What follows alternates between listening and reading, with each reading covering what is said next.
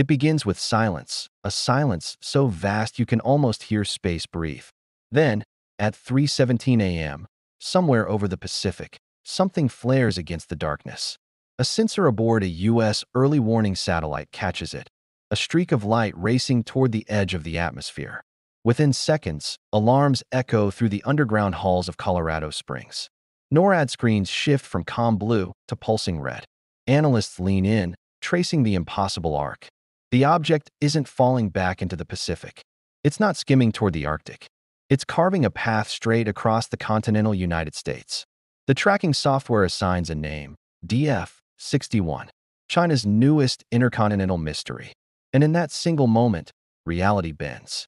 The balance that once kept the world stable just moved. China says it has fired an intercontinental ballistic missile into the Pacific Ocean.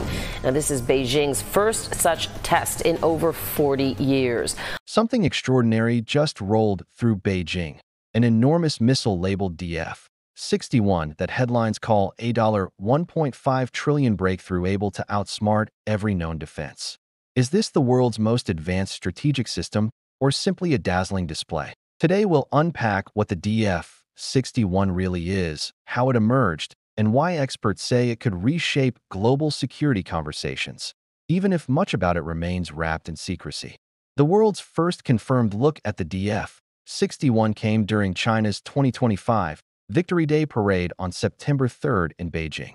Among the hundreds of vehicles that crossed Tiananmen Square, this missile drew the most attention because it had never appeared publicly before.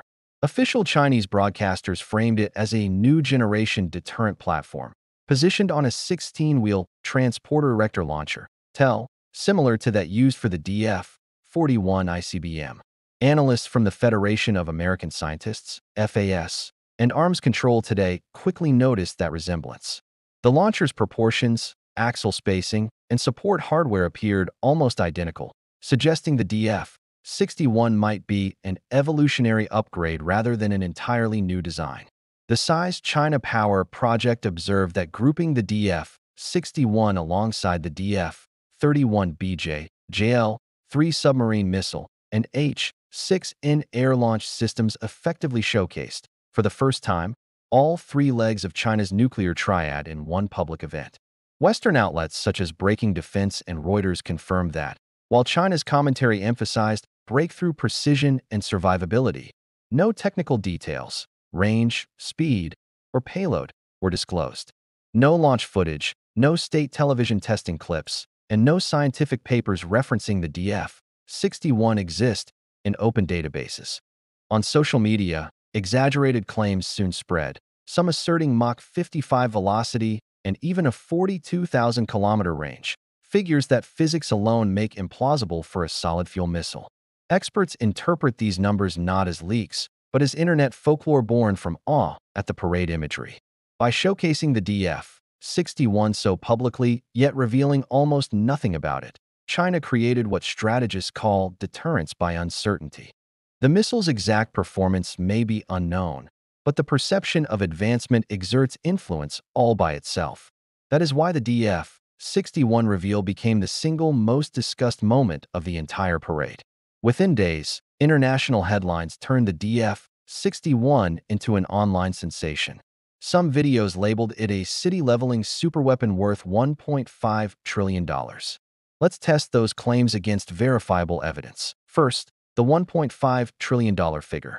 According to China's Ministry of Finance, the entire national defense budget for 2025 was approximately 1.72 trillion yuan, is almost equal to roughly 240 billion US dollars. Even adding all modernization spending over several years, the totals remain far below the viral amount. Analysts from the Stockholm International Peace Research Institute, SIPRI, confirm no single weapons program in history, anywhere, has approached $1 trillion cost. The likely source is a misreading of a Chinese news headline referencing the country's overall defense modernization goal through 2035, not the DF-61 itself. Next, the Mach 55 and 42,000 kilometers range myths. The fastest known re-entry speeds for current intercontinental missiles reach about Mach 25 to 27, achieved during atmospheric re-entry. Anything beyond that would require exotic propulsion exceeding present materials limits. The FAS and size both note there is no credible data to support Mach 50 plus velocities. Similarly, 42,000 kilometers is nearly the circumference of Earth, clearly a hyperbolic claim. Then there's the question of testing. No open-source imagery of DF-61 test launches has surfaced from the Zhoushuan, Taiyuan, or Wuzhai test centers, where China typically validates new systems. That absence implies the DF-61 could currently be a developmental mock-up, concept demonstrator, or a classified variant of the DF-41 awaiting operational trials. Why do these exaggerated numbers persist? Because they fit a pattern. Every time China reveals an unfamiliar platform, public speculation races ahead of evidence. It happened with the J-20 stealth jet in 2011, the DF-17 hypersonic missile in 2019, and now again with DF-61. Each cycle reflects the same mix of genuine progress and deliberate opacity. In reality, the excitement surrounding DF-61 tells us more about information psychology than about propulsion physics.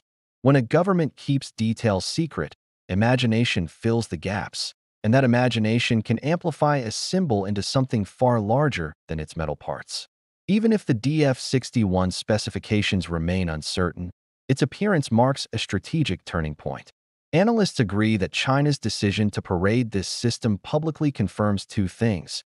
It now views transparency, not secrecy, as a strategic tool.